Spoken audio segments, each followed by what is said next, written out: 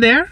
Today I'm responding to another question asked by Mr. Somudeep on how blockchain can be used in smart grids or new generation microgrids.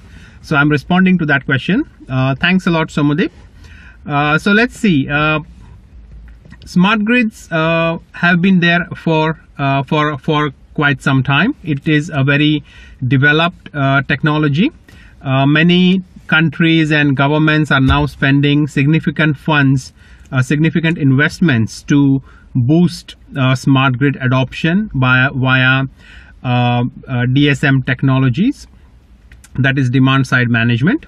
One new entrant to this industry or this field or this technology is blockchain. And blockchain is taking smart grids to the next level. And in this video, I will talk about how blockchain can be integrated to smart grids and what benefits it achieves. So let's see. In the traditional smart grid, it is where the energy or electricity is generated using solar panels, which are placed on the rooftops of houses. So people who own a house have a solar panel on their home, can generate electricity, save or use that electricity for their own requirements, own demand, and the excess amount of energy could then be transmitted or shared or sold to the current electricity grid. So for doing that, the electricity grid pays a certain amount of money for the people who contribute energy.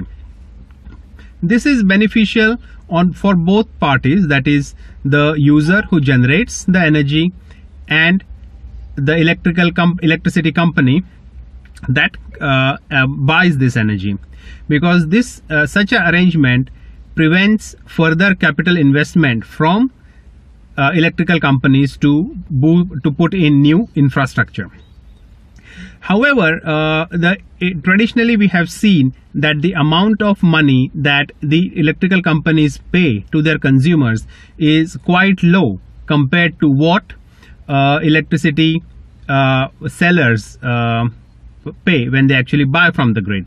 So if I have a solar panel at my house and I generate energy, I may get, say, 10 cents when I sell it, but when I have to buy the same amount of energy, I may have to pay 30 or 40 cents. So there is a discrepancy here, which has led people to think about different technology that could solve this problem.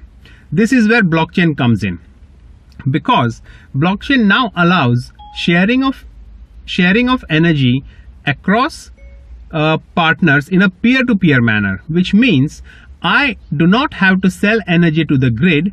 Instead, I can sell it to my neighbor, and I'm in control of how much I can sell that energy for.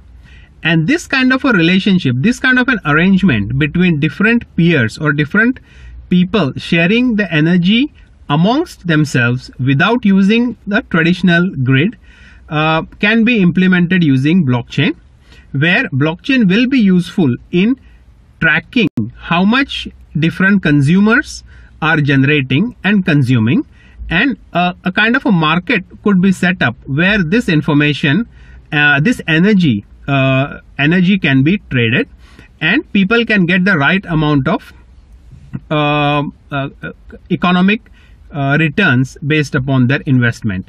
So it is a very new and upcoming area for studying in terms of technology, as well as in terms of its utility for the society and for the consumers who are using it.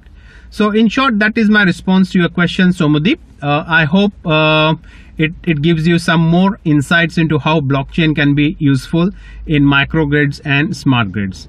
Thank you very much. Hope you like this video. Subscribe to my video and leave any comments so that I can answer it further. Thank you very much. Bye-bye.